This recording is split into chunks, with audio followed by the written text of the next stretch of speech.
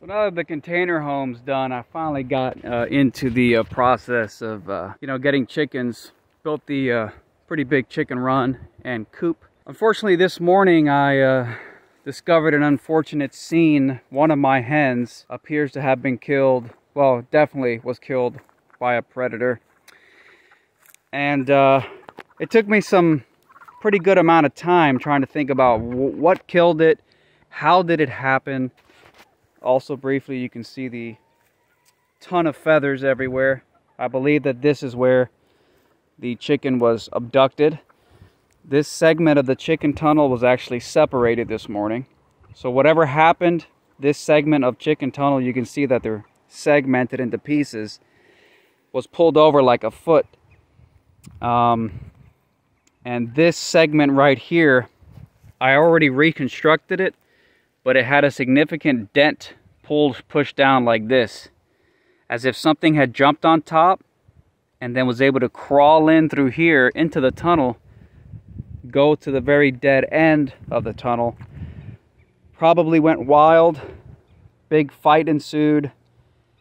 That broke off the last segment and then it escaped. And then the trail of feathers goes, and it goes 200 feet that way into the woods. I actually followed the feathers all the way. I eventually found the remains of the hen. But the chicken coop, I believe I followed all the basic standard protocols. This thing is completely sealed up with hardware cloth, up, down, left, right. Yes, I got 2 feet of hardware cloth that wraps underneath these stones. It's currently buried under the sand all the way around, including the door. I got a hardware cloth there as well. In fact, you can see the hardware cloth.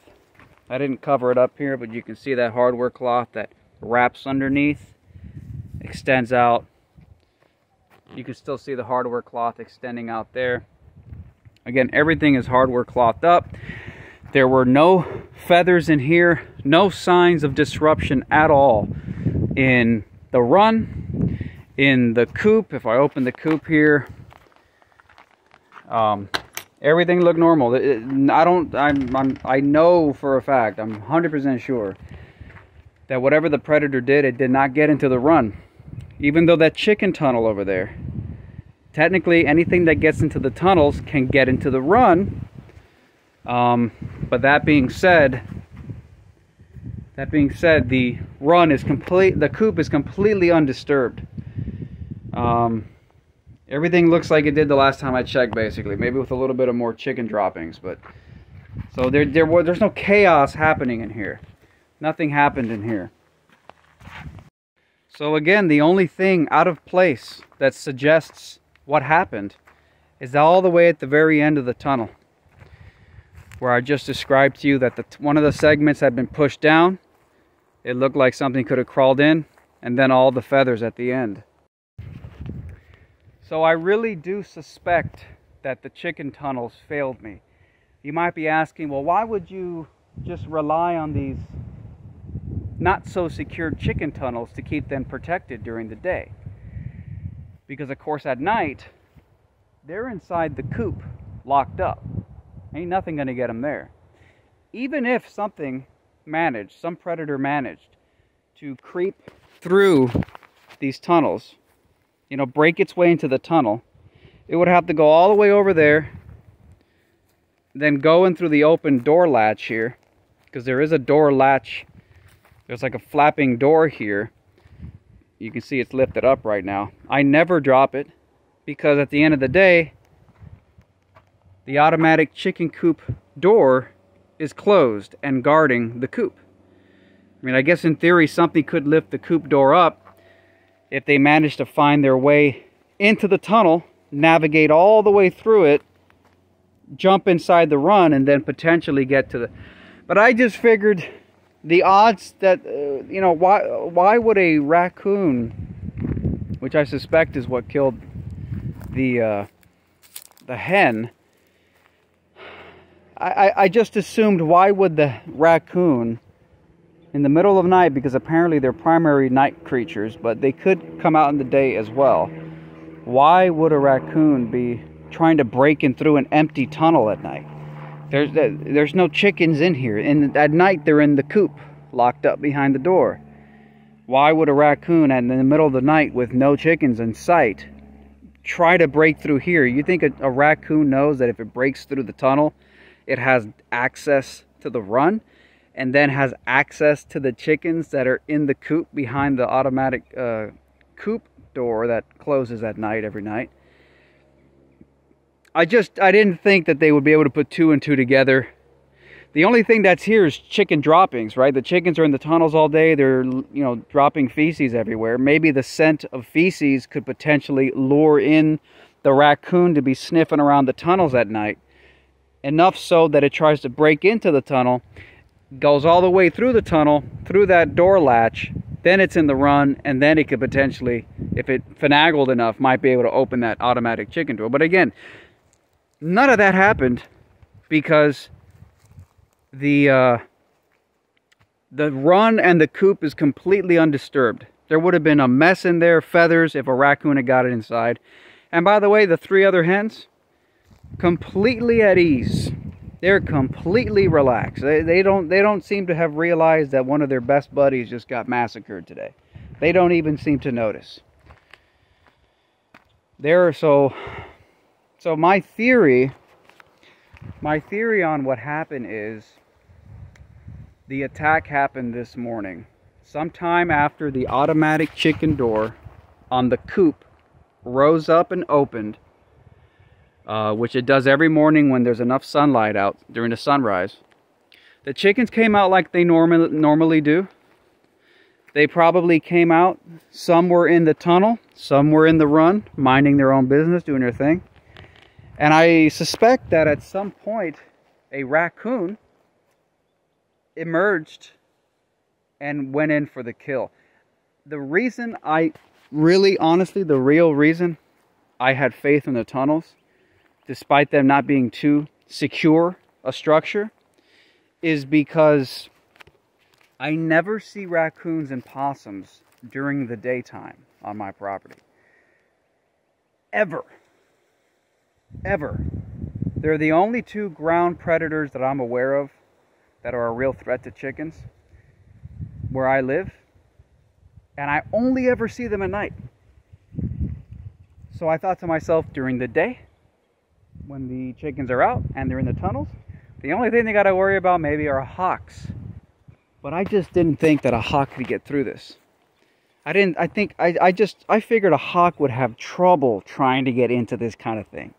So I wasn't worried about it. So again, my theory is a raccoon. I'm going to say a raccoon. A raccoon was up bright and early, probably 7 a.m.-ish. The chickens were out doing their thing. And one of the chickens, the one that was killed, she definitely loved, they all love being in the chicken tunnel. But I think she was particularly more into it because she turns out she's the only hen I have that's currently laying eggs. Now she's gone.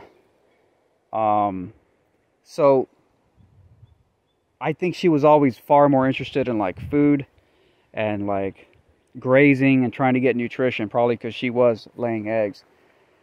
And the raccoon probably appeared, scared the chicken, or maybe the chicken was already in the final segment of the tunnel here, and it crawled in, it jumped on top.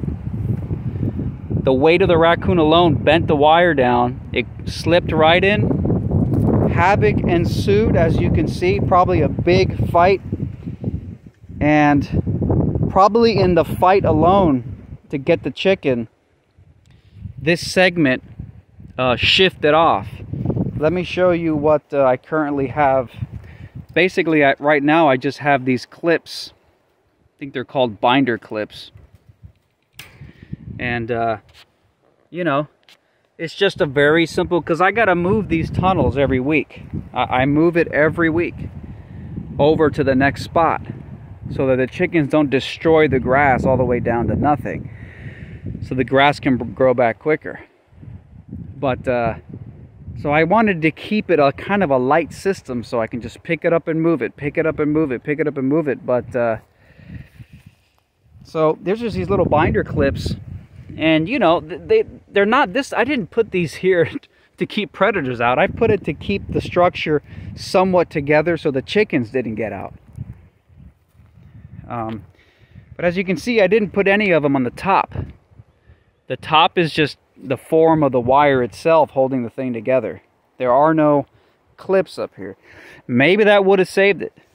Maybe when this animal jumped up on here, if there was a clip here, the clip potentially would have prevented this from caving and allowing it access into the tunnel.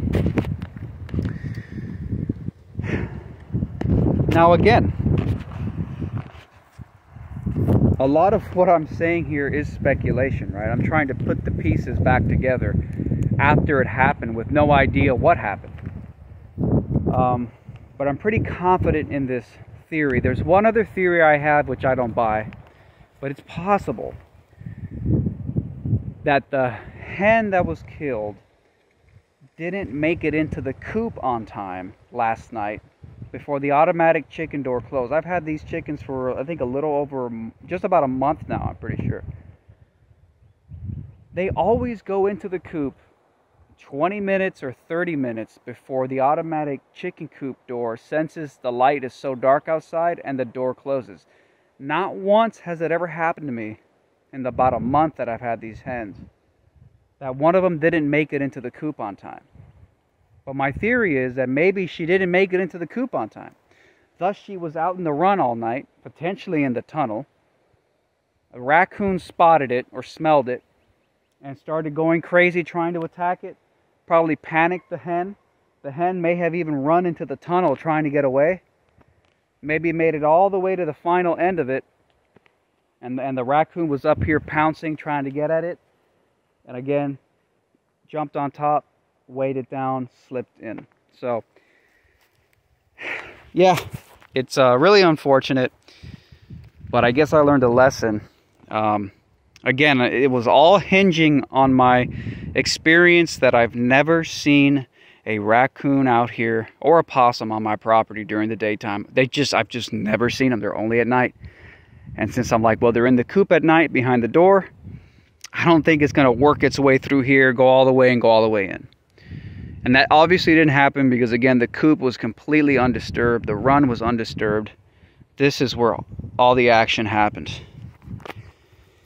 So that's unfortunate.